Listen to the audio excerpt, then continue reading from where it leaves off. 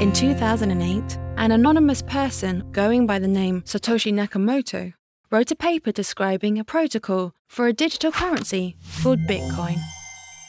Bitcoin brought together ideas discussed on the cypherpunks mailing list during the 1990s. The cypherpunks strove towards what they called crypto-anarchy. This imagined order, facilitated by cryptographic technology, is one in which the government is not temporarily destroyed, but permanently forbidden and permanently unnecessary. In January 2009, Nakamoto released the first computer program that used the Bitcoin protocol. Soon, people were running the software on their computers, buying and selling things for Bitcoins. If you've heard about Bitcoin, you'll probably already know that the price of Bitcoins has been increasing rapidly and that it's volatile. No one's permission is required to start using Bitcoin.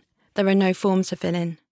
Anyone with a computer, an internet connection, and some free software anywhere in the world can accept and then send Bitcoins.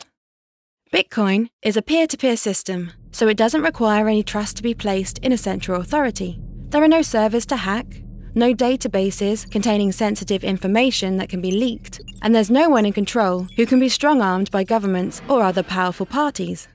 The rules in the protocol mean that there can never be more than 21 million Bitcoins, and the rate that new coins are created is known in advance. This means that unlike fiat currencies issued by central banks, no one has the ability to inflate the supply of Bitcoins. Anyone can write software that uses a modified version of the Bitcoin protocol, but unless the changes are clearly in the interest of the majority of Bitcoin users, it's unlikely that enough people would voluntarily download and install the new software for this effort to be worthwhile. The most popular pieces of Bitcoin software are open source projects. Anyone can inspect the code, and many people do. This ongoing scrutiny is a powerful safeguard against insecure or malicious code finding its way into the programs. A Bitcoin is a unit of account analogous to a euro or a dollar. Each Bitcoin is currently divisible into 100 million atomic units called satoshis. Bitcoin is also a public protocol. The protocol can be thought of as a set of rules for how pieces of software, known as Bitcoin clients, must communicate with each other. A Bitcoin client allows a person to send and receive Bitcoins. If the messages passed between clients stick to the rules of the protocol, they're forwarded on, spreading through the network.